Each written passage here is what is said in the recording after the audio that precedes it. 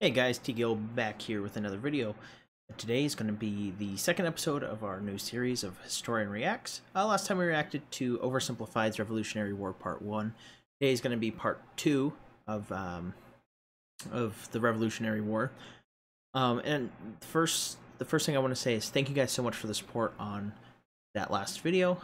It got over 100 views in the first couple days, and it's still getting views as I'm speaking. So just thank you guys so much for the support. And if you guys are watching, don't forget to like, comment, subscribe. I want to grow this channel. I want to make it bigger. I want to, I want advice. What should I change? What should I do differently? And I just want to thank you guys, I guess. That's all I really wanted to say. I drew it on a little too long. But I guess without further ado, let's just get into the reaction portion of the video here with Part 2. Oh, wow. Washington's butt was sufficiently kicked. Winter was here. His troops' morale was low. Some just up and left. Washington needed to do something, anything to restore faith in the revolution. The British had spread throughout New Jersey and settled in for a winter of... We should just let him have New Jersey, honestly.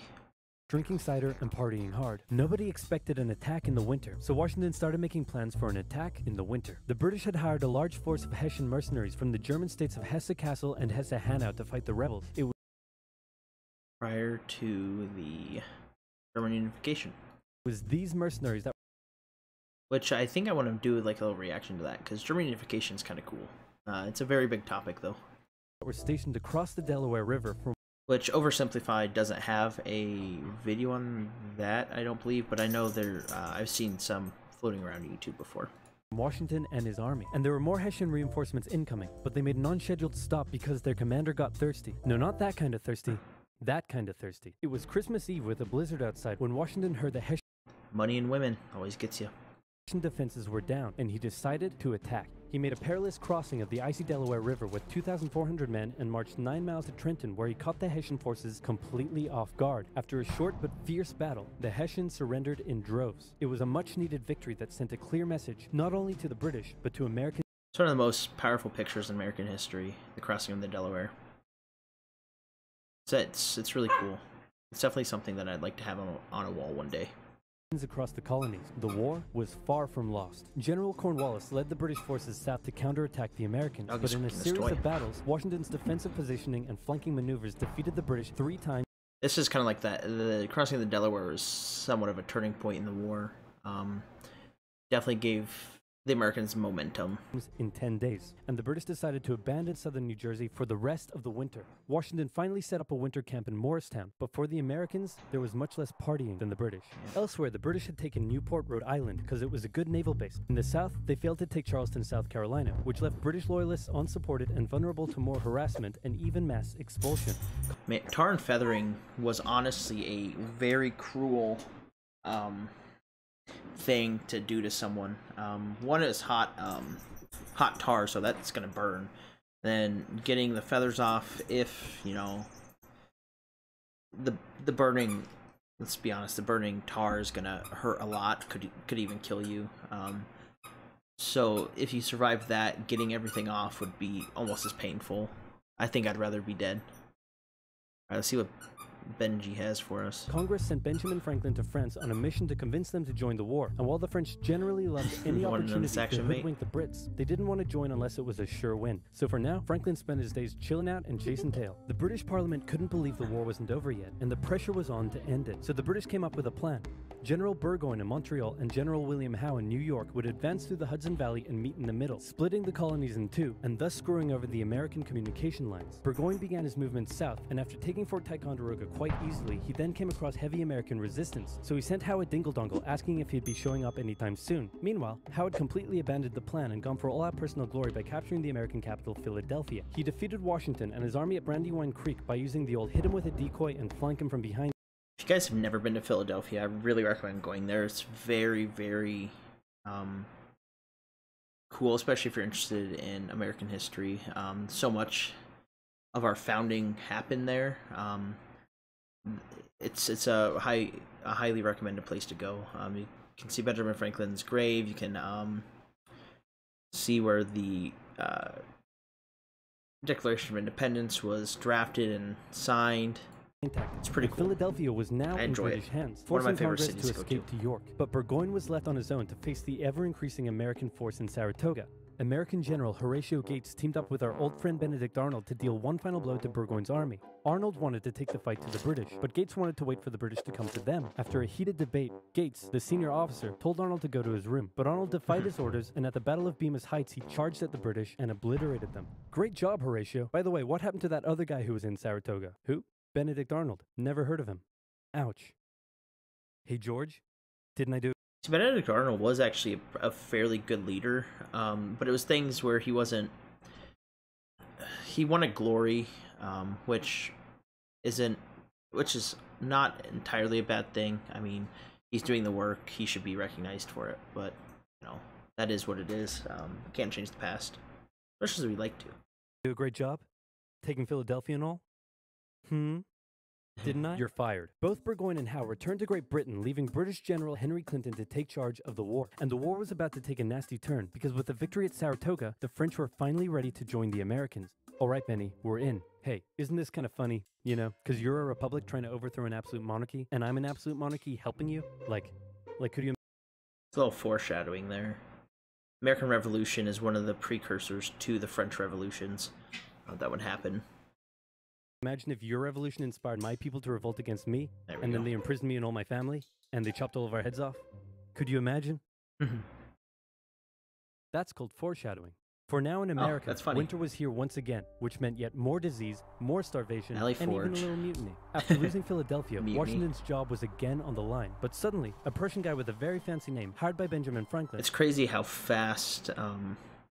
No, he went from being, yeah, we want him as commander-in-chief to, oh, he's not doing such a good job, then, oh my god, he's doing great, you know, he's took Trenton and he's helping, you know, lead the fight in Pennsylvania and in New Jersey, and then back to, you know, when it's a standstill, not, showed up out of nowhere and said, hey, I'm here to give your men a European military training. And train them he did. They learned how to shoot accurately, how to march in formation, where to poop and where not to, and strict punishments were handed out to any who didn't comply. Washington's army came out of the winter in 1778 a new and improved force, ready to take Philadelphia back from the British. In the end, though, they didn't have to. With the French entry into the war, the British ordered General Clinton... That, the Valley Forge thing kind of reminds me of Patriot in a way, where you had the Frenchman, that was, like, advising... what's Mel Gibson's character's name? Guy from the South. Kind of training and like advising the troops. And then obviously at the end you get the big battle of that sees Patriot with the flag.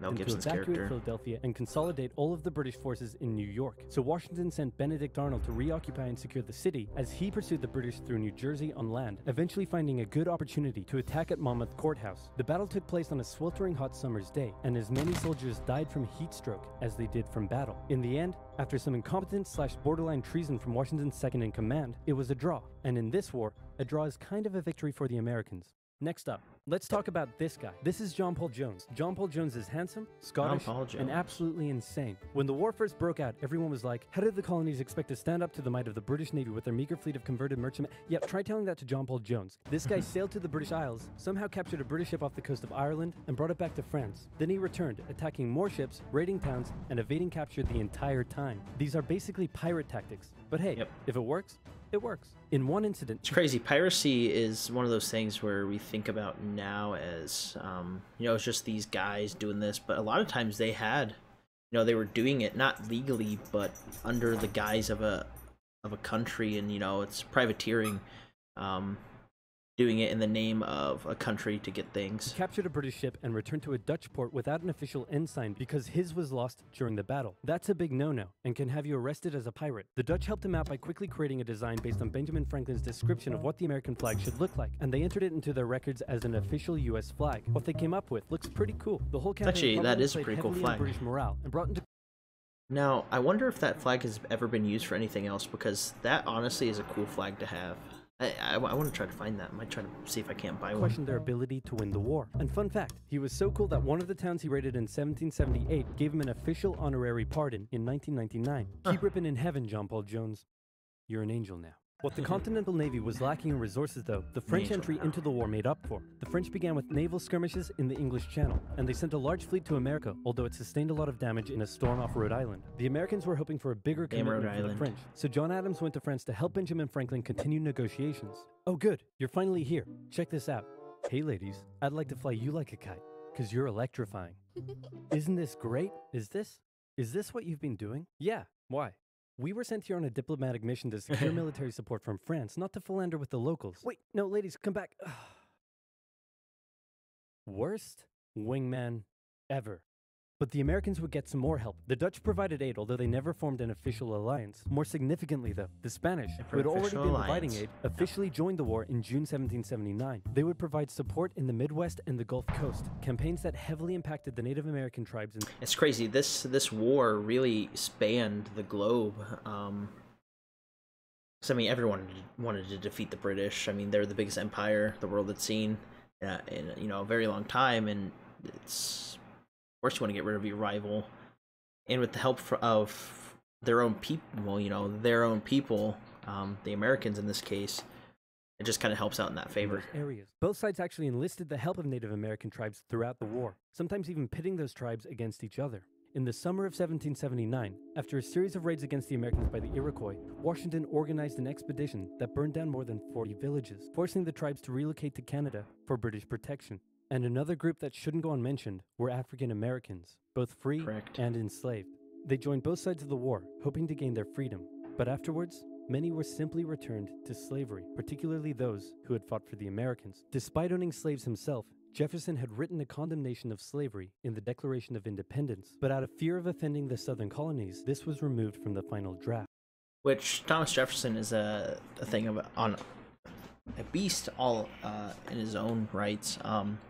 There's the speculation and somewhat proof that he slept with some of his slaves and had children with them. And some African American people can actually track their lineage back down to him, which is kind of cool, but at the same time, like, they weren't given the same rights. He condemned slavery, but he still, practiced it.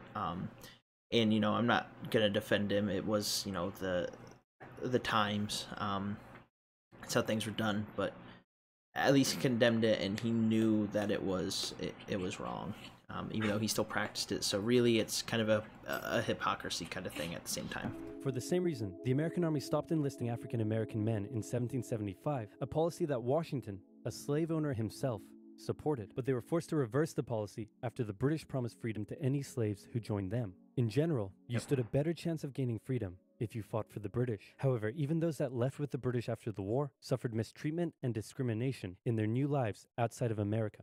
Our good friend Benedict Arnold is now in charge of Philadelphia, having a good time, partying down with and even marrying a member of the Philadelphia elite. The same elite that had partied down with the British when they controlled the city. And suddenly, the people... What's that show from AMC called The Turn? Yeah, The Turn, that's what it is. That's also a really good show that's kind of about the American Revolution and Washington's spy ring. And Benedict Arnold is a big part of that show. People of Philadelphia, including the state governor. And it starts off with him being on the American side. Then as the show progresses, he switches sides and, which I'm pretty sure is about to happen here. Started accusing Arnold of having pro-British sentiments. To keep the people happy, Washington wrote a letter rebuking Arnold, calling his conduct imprudent and improper, and that was too many ouchies for Benedict Arnold to handle. He asked Washington to put him in charge of the fort at West Point. Then he contacted the British, offering to hand the plans of the fort over to them and join their side. Be my friend. Our good friend Benedict Arnold is our good friend no more. Luckily, the treasonous plans were discovered on a captured British officer, but Arnold managed to escape before he was arrested. As a British brigadier general, he would go on to lead raids against American cities, most notably his raid of Richmond, Virginia in 1781. His betrayal... The thing with Arnold, I mean, he knew how the Americans were running their military because, he was a big part of it. And my dog is going crazy right here. And he knew, like, the cities and things like that, so it was kind of a good thing for the British shook George to have Washington, him take over. Who had once again set up camp at Morristown. His leadership somehow held the Continental Army together through the harshest winter of the war. We're entering 1780, and Parliament was hopping mad that the war still wasn't over. The British debt was soaring, and despite taking parts of Massachusetts in late 1779, the North was in a stalemate, so the British decided to make a major shift in strategy to the south, an economically rich area with a higher level of support for the British, or so the British thought. A year earlier, they had captured the underdefended city of Savannah, Georgia easily, and a joint American-French counter-siege failed. Now, they laid siege to Charleston, South Carolina. It fell within months, with thousands of American troops surrendering to the British, a costly defeat. The British quickly moved to take control, and they sent stereotypical Hollywood villain with a British accent Bannister the Butcher Tarleton into the backcountry, where he hunted down rebels and destroyed them with ruthless brutality. The British presence also inspired local loyalist militias in the backcountry to rise up against their persecutors. The British really seemed to be onto something with their new strategy, and the ball was very much in Washington's court. I'm gonna send my most loyal general, Nathaniel Greene, to the south to stop the British. Gonna have to overrule you there, George. We're sending hero of Saratoga and your biggest rival, Horatio Gates. Watch this, George. I'm gonna save the day again, everybody will love me, and I'm gonna get your job. Here I go. And he got into one battle with Cornwallis, got annihilated, and ran away. Yep. Alrighty, let's go with your guy. Nathaniel Greene knew the British outnumbered his own forces. Horatio Gates probably would have been a good candidate for president, too. But he had some defeats, and wouldn't be defeated as with all conventional do. tactics, so he had to think outside the box. He split his army into two, said, "Hey big boy, look at me," and then they went running in two different directions. Cornwallis sent Tarleton after Morgan, and he caught up with him at Cowpens, where Morgan proceeded to kick Tarleton's butt. Then the two led Cornwallis on a wild chase through North Carolina, his bigger and better equipped army much heavier and slower than Greene's quick and mobile troops. Greene led Cornwallis further and further from his supply line, then crossed the Dan River into Virginia, picked up some reinforcements, and turned back to face the now exhausted British. See, this run and gun tactic really benefited the Americans. Even before the French helped train the Continental Army and things. You know, sit in the trees, shoot off a couple shots, run, and then just keep doing it over and over again. Eventually your enemy doesn't know where you are. The two sides engaged in vicious close combat. Cornwallis, fearing loss, fired his big guns into the chaotic fighting, cutting down many of his own men. Greene retreated, giving Cornwallis the victory, but Cornwallis lost a quarter of his men in the fighting, so it felt much more like a British defeat. At this point, both sides desperately needed something to happen soon to end the fighting. The British were running out of money, while the Americans were again facing mutinies as the men went without pay or even basic living needs. Fortunately, the French were now showing up in greater numbers and were ready to fight. After his encounter with Greene, Cornwallis decided the only way to win the South was to first prevent the Southern Continental Army from using Virginia as a supply base. So he abandoned the Carolinas, moving to Wilmington and on to Yorktown, a position the British believed would be easy to supply and support. On his march to Yorktown, he raided many farms, stealing horses and supplies from the locals, but also freeing thousands of slaves, many of whom joined him. The French saw Cornwallis's new position as an opportunity to land a decisive blow on the British. Washington wanted to attack Clinton in New York, but the French said it was a really dumb idea. And to be fair, it was. Instead, Washington sent out fake dispatches to make it look like they would attack Clinton, but secretly their combined force marched all the way down to Virginia. A large French fleet under the command of Comte de Grasse arrived and successfully cleared the British Navy out of the Chesapeake Bay. The combined land and naval forces then laid siege to Cornwallis's army in Yorktown. The American and French forces tightened in around the sieges are one of the most effective military strategies. You just, wait them out. Eventually they have to come out for food, they have to do something. City, raining artillery down on Cornwallis. Doesn't always work, as we saw earlier. Counter siege by the American and French got destroyed. He desperately appealed to Clinton for aid, but Clinton was unusually chilled out about the whole thing. Cornwallis held out for nearly a month before he had no choice but to surrender. Over 7,000 British troops were captured, a crushing defeat. And with that, Parliament had reached the end of its rope. The war just wasn't worth it, and it needed to end now. The British still held New York, Charleston, and Savannah, but fighting between the two sides mostly ceased as peace negotiations opened up in Paris. The resulting treaty in 1783 saw Great Britain remove its troops from American soil, recognize U.S. independence, and cede territory up to the Mississippi River. In return, the Americans agreed to pay any debt still owed to Britain and gave fair treatment to any colonists who had remained loyal to the crown. The Spanish got Florida, while the French got an economic crisis that led to its own revolution a decade later. Washington retired to his home in Mount Vernon, wishing his men farewell by saying, "I most devoutly..." Mount Vernon's a really cool place too. I've been there. I've been where else have I been? Revolutionary War related. I've probably been to a couple others. I'm just wish that your latter days may be as prosperous and happy as your former ones have been glorious and honorable. He hoped to live out the rest of his days in peace. But unfortunately for him, a number of people wanted him to be the first leader of the new country. And by a number of people, I mean literally everyone. The first election campaign in American history was basically a grassroots effort to convince Washington to accept the office. He was sworn in on April 30th, and hence why he didn't want it, but he obviously took it. And then after his terms were over, he said, I don't want to do this, I don't want to be a monarch. It's very noble of him. And obviously that lasted up until FDR, where presidents were just kind of like, okay, 2 terms and that's it, we're not going to do it anymore. And then FDR happens, 4-term president, only president to ever have 4 terms. And now, by law, there can only be 2 terms. 1789, and he himself established many of the standards and limitations of what the American leader should be. First of all, there was debate on what he should be called. Is he a king? Is he our glorious leader? In the end, they went for a word that at the time was pretty modest. President, like the president of your local bowling club or office bake sale committee. Yep. He set up a cabinet of expert advisors, knowing that no president could know everything, no matter how much of a stable genius they claimed to be. He proposed major legislation to Congress and gave an annual State of the Union address to keep his own power in check. He stated that the U.S. should remain neutral in foreign conflicts, and in the end, he voluntarily gave up. That lasted, officially lasted. World War I, and I guess the Spanish-American War.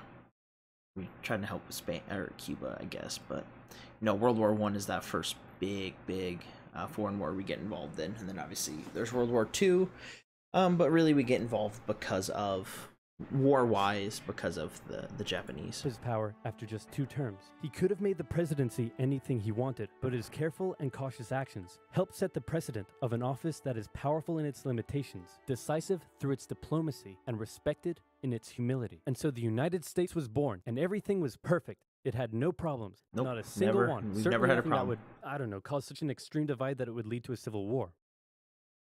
Anyway, moving on. Quick quiz. Name the most American thing you can think of. Baseball? Bald Eagles? Calling the winner of an America-only sports tournament world champions? Or maybe math and science? Wait, math and science? That's right. If you didn't know, science is... Well, that looks like that's the end of the episode. That's just all ad now. So yeah, the American Revolution obviously is a big turning point for the British Empire. It's kind of the time when I think they realized, oh, we're not invincible. We got beat by a bunch of farmers, and obviously the French and the Spanish helped too. But the main forces were just regular American citizens. And George Washington, his leadership definitely helped. Same with Horatio Gates and the Continental Congress, things like that. But in these videos, if I ever get a fact wrong, fact check me, not fact check me, but let me know if I get something wrong, because I'm not going to be right 100% of the time. There's no way that I can. There's so much information out there about all of this kind of stuff. So yeah, this has been the part 2 episode, really episode 2 of Historian Reacts. I want to make a couple of these videos a week. The first episode did pretty good. So without further ado, don't forget to like, comment, subscribe, and until next time, peace.